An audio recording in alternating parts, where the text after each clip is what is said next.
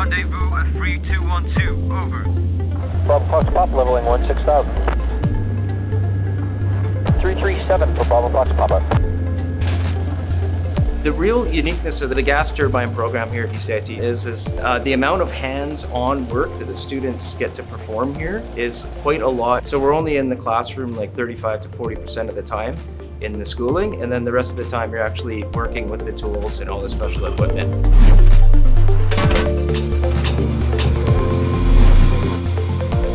When you come into bcit, into this program, you don't need any prior knowledge, so we take you right from the beginning and teach you all the required skills to get you right to be an apprentice working on jet engines. They learn how to disassemble, inspect, and reassemble jet engines. The program takes 38 weeks in length, and at the end of that you get a certificate for repair and overhaul of gas turbine engines.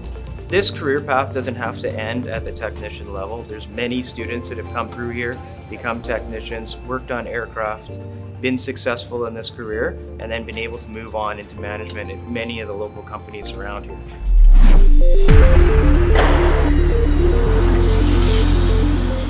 About 4 years ago, I started at MTU Canada, and I was working in the physical logistics department. And while walking down the engine line and areas where I was delivering parts, I was like, I want to do that. So I decided to pursue becoming a mechanic.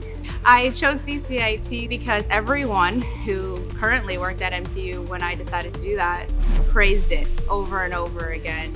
The hands-on practical was by far the best part. The teacher made it fun, and actually getting to work on the engines and handling with the parts is something that MTU especially really looks for to make sure that you understand the concept of becoming a mechanic.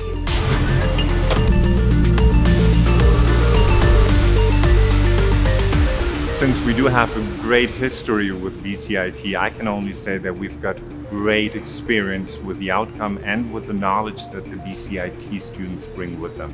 So more than 50 students we have hired over the last decade, I would say, and all of these students went through our apprenticeship program and ever since have actually been the backbone of our mechanic workforce.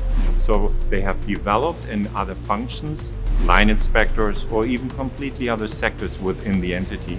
So from that perspective, I'm really happy with the educational level coming out of bcit.